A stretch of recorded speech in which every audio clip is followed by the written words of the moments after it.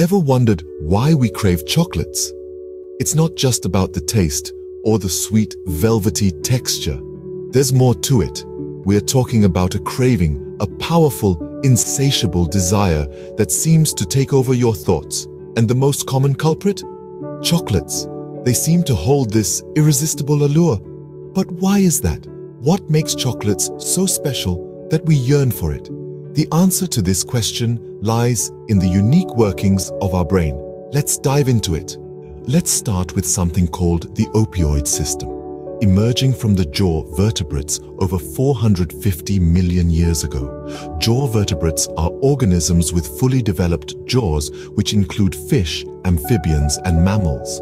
We humans also evolved from jaw vertebrates. Thus, the opioid system has been passed on to humans, albeit with numerous changes and manipulations.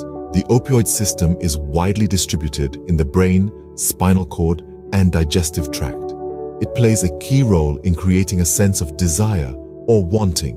It does so by altering what is known as the palatability or food reward system, essentially the system that tells us we crave something. In this system, many chemicals are at play, but when it comes to chocolate, the main player is endorphin. As we consume chocolate, endorphin levels in our brain increase.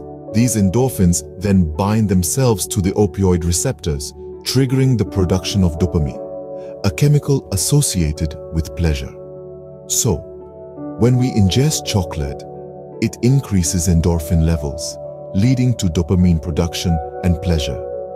This conditions our minds to reach for chocolate. Fascinating, isn't it? Now, let's delve into the cannabinoid system.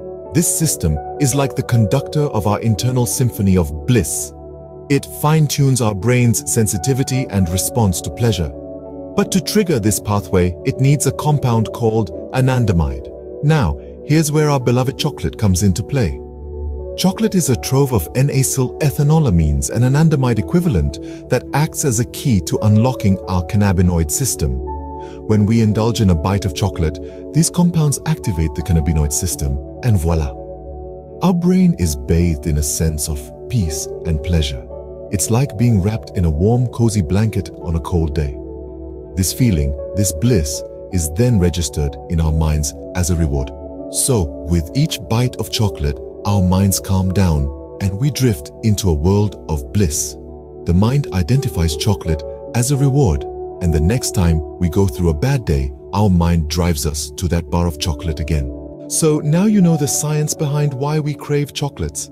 It's a fascinating play of the opioid system, making us want more by altering our food reward system with endorphins. Then there's the cannabinoid system, creating a sense of bliss, triggered by compounds found in chocolate. This duo dances together, conditioning our minds to associate chocolate with pleasure and relief. Next time you reach for a chocolate bar, remember, it's not just about the taste. It's about how your brain reacts to it, leading to that irresistible craving.